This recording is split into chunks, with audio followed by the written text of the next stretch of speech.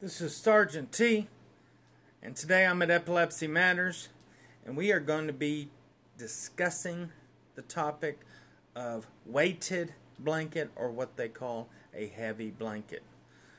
Now, I had heard of these people being for them, people not having such a good success, but I kept hearing the word heavy blanket.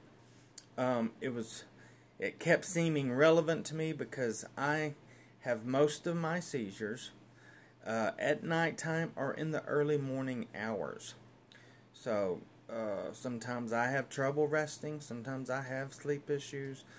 It's certainly an uncomfortable feeling when you're going to bed wondering if you will have a seizure during your sleep and be left drained and with a migraine. I have injured myself numerous times while having seizures during the sleep. What I would do is build a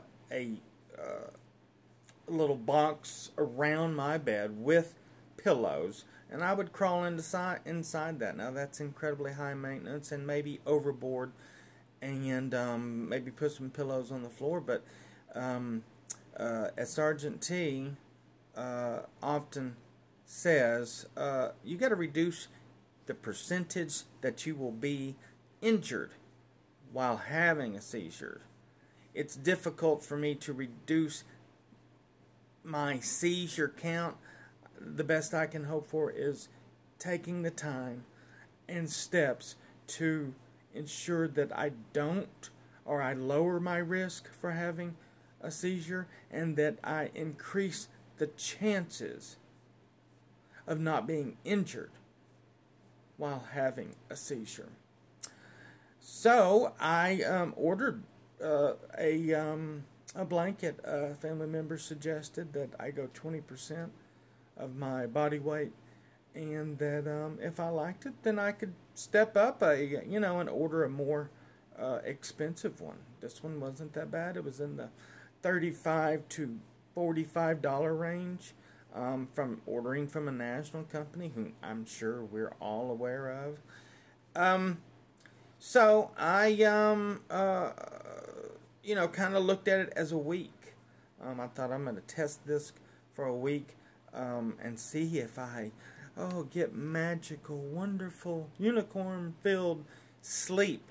Now, any type of better sleep would have been better for me. That first night that I received the blanket and slept that night, I did sleep from 7 solid hours and felt very well rested. Now, there were several nights where I did not have magical sleep. 80% of the nights since I have received this, I have slept better. And epileptics know, or they should know, that that's one of the most important things for a person with any illness, or especially epilepsy.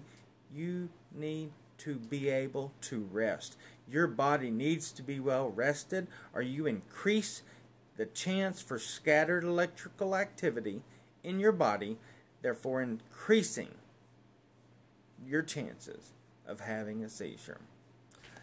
I felt unworried whenever I crawled into bed these first 7 nights.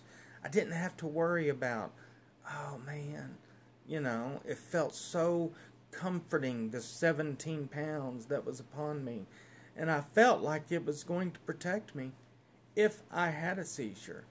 Now, maybe that was a false hope, but you know what? Even sometimes false hope help you rest better at night. I began to look up things, and this blanket isn't just for epileptics. It's for anyone with any sleep issue.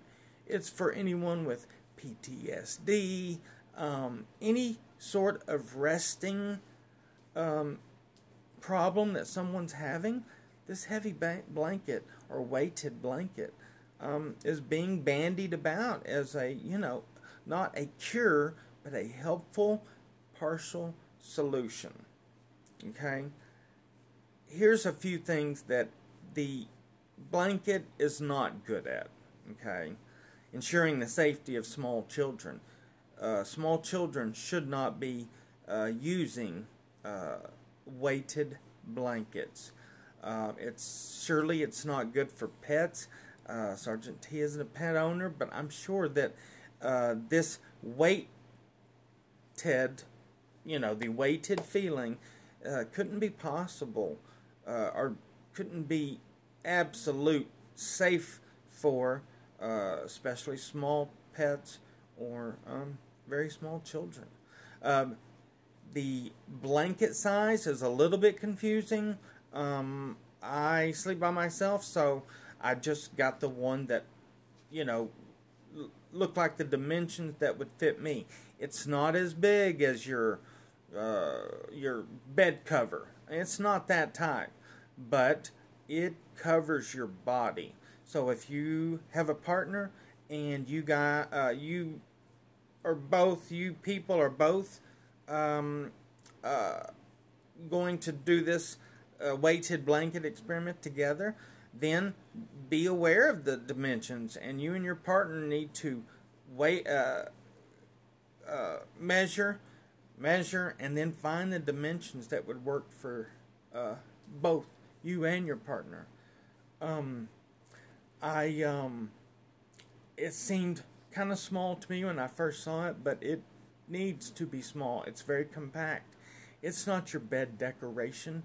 If you need bed decoration, then I'm sure there's a YouTube channel for that also. If you have sleep issues and this works for you, then I applaud. I had some sleep issues and my seizures. I have not had a seizure while under the blanket yet, so I cannot testify for sure that it has helped me. But when I do, either way, whether it has helped me or had not helped me, I will let you know here at Epilepsy Matters.